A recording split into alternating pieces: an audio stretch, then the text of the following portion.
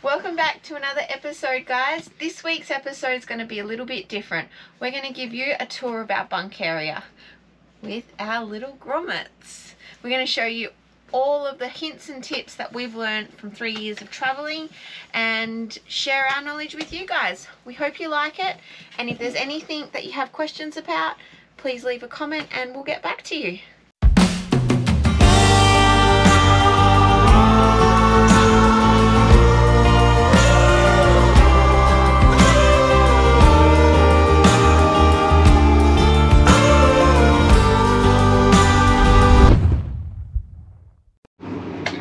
Alright guys, I'm going to run through the kids' bunk area with you.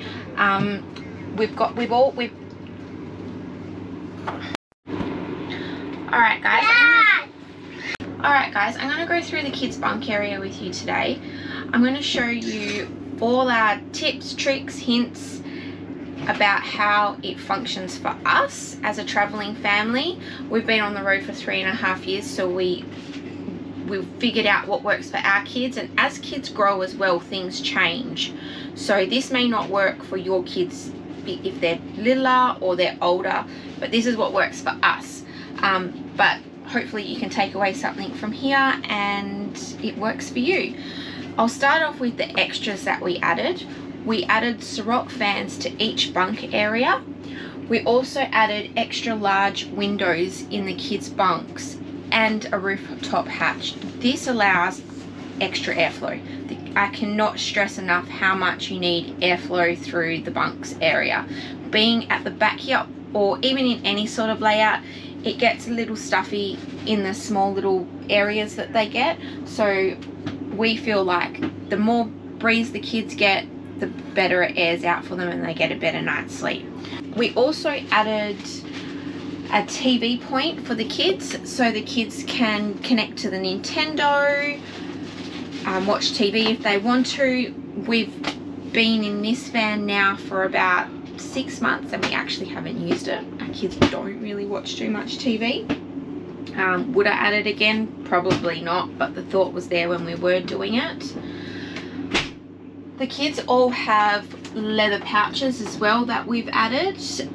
It does come with leather pouches, but we went for a larger set so the kids could actually put their iPads in, their keyboards and all their little GoPros that they've got. Our pouches work really well for our kids. So if I think Mum and Dad were to change anything in the kids area is the pouches, only make it one big pouch instead of two, because the small one cannot fit anything in it. The pouches have USBs and lights incorporated within the whole thing, and that's pretty much all I added as extras in the bunk area. Things that I have done to make it more functional in here now. So I added hooks for all the kids' hats because I'm so sick of them never having anywhere to put their hats. So the kids all have hooks. They have a hook each, and they hang their bags, their hats, their beanies. The hooks are great because they hold quite a lot. The kids have one big cupboard that they have a shelf each in that they store all their clothes in. Now I have found these awesome little things from Target that I have labelled, which has whatever's in each pouch, pajamas, t-shirts, shorts and what have you not. It works really well. The kids do have very minimal clothes. They probably have 7 days worth of clothes all up.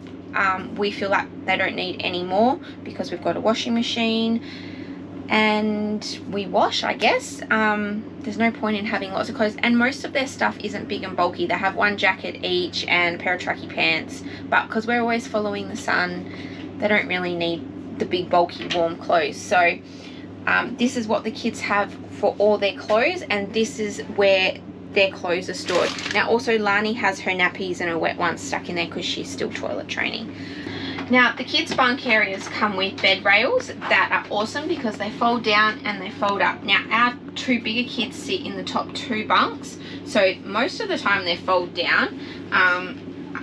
I've never really had them up, but if you've got little kids, it's a great little thing. Lani doesn't have one on the bottom shelf because there's really probably 10 centimeters for her to roll out of, which doesn't really happen, and her bed has a bit of a lip in it as well. Mommy, Mommy. Yes, darling. I will talk. No, I just wanted to add that in between each bunks, the clearance is 500, and the bunks are 2 meters and 23 centimeters long, and the width across the bunks are 740. So I hope that helps you as well. I love these bunk beds because they're super long, and then I can store some of my toys that don't fit in my toy box down in the back. So the kids have a ladder to get into the bunks. Peyton's the only one that needs one up the top here to get into her bunk bed, and I love this ladder. It's not telescopic or anything, but I just feel like if you were going to have a ladder built into the bunk beds, it would restrict a lot of airflow in the bunks. With this, I can take it off once Peyton's in her bed. She can grab it. I just put it against the wall at night time. And they still have lots of room and airflow to get in and out. When we're traveling, the ladder just sits on top of one of the bunk beds. We don't fold it away or anything, and it's quite easy to take on and off, and it's very light. Now the kids have a sliding door in their bedroom. This is fantastic for when we're having a shower late at night or we need to go to the toilet, so it doesn't disturb them sleeping. Our kids have a pretty strict bedtime. Lani goes to bed at 7:30, Peyton and Kobe go to bed at 8:30. I think having a good bedtime routine is fantastic for children when they're traveling, and it gives mum and dad some time to do what they need to do. Oh yeah. Yeah, baby. Yeah. Oh. So one of the biggest questions I get asked is, what sheets do I use for the beds? My kids' beds are 2.2 meters long. Now they're narrow, but they fit just a stock standard fitted sheet, which works out fantastic because I don't have to get custom made sheets.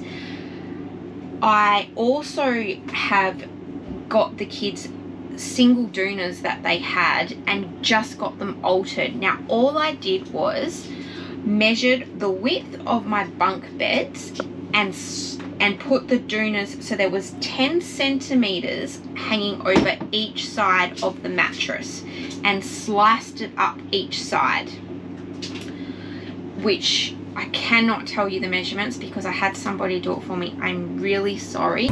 I'm sorry. I've been an idiot. I'm so sorry. I'm really sorry. You ask me that all the time, and I'm super sorry. But if you get your mattress and you lay the doona over the top and you just get a black outline marker and just draw down the side of the mattress, even if you take the mattress out and do it, I actually did it like that, at least it allows for the doona to be tucked in either side. Now you always comment about how neat my bunk beds are. I personally think it's because I've trimmed those single doonas down and it makes it very neat.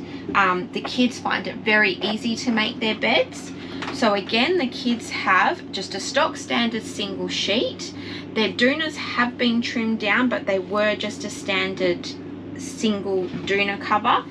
And all their bedding, you guys ask me this quite a lot as well, is just from Adairs. The kids' mattresses, they're just the standard mattresses that come with the Lotus bunks. I didn't feel the need to have to change them. The kids think that they're comfortable. I've slept in them many of nights and they are comfortable. So once every month I pull the mattresses out. They're quite light and I let them get some sun in them, kill all the germs in there, spray them down with some Febreze or some On Guard just to kill any germs that are festering in the mattresses. But I will show you now, because the mattresses have been outside all day, how I make the beds. It's really easy. It's not as hard as lots of you think. I do find with this layout, it is a lot easier compared to the other layout that we have, because I have a bit more room to make the beds, and maybe because the beds, I don't actually know why, they're a bit bigger. I don't know, it just works better.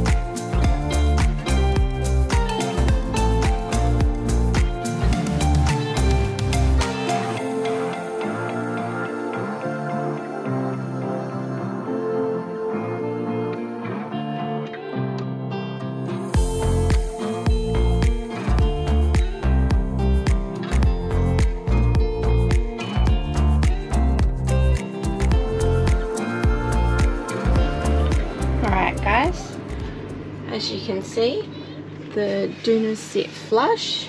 There's no bulky edges, and they're tucked in on the sides. The sheets are nice and fitted, and everything looks quite sleek. The kids have a blanket that I keep on the end of their beds, just from Kmart, and as we start to get into hotter weather, they probably won't use their doonas. They'll just use the little blankets over the top of them. We don't put a fitted sheet on because I just find it too hard to make the beds with a fitted sheet on in the bunk area, and our kids would just kick them down to under the doona. But as you can see, everything looks very neat. Thanks for watching, guys. I hope this helps you, and if there's anything you want to know, leave a comment and we'll answer your questions. See you guys. So, I don't know what to say. So I love climbing up and down the ladder. No. What do you love about your bunk beds? Your bed. Leaving it and going to sleep with Mum. Your comfy bed. Because you sleep with Mummy all the time. Oh, don't be shy. No, I don't want to do. And yeah, I will show you the kids' sheets and that once I make their beds, how I sort it out.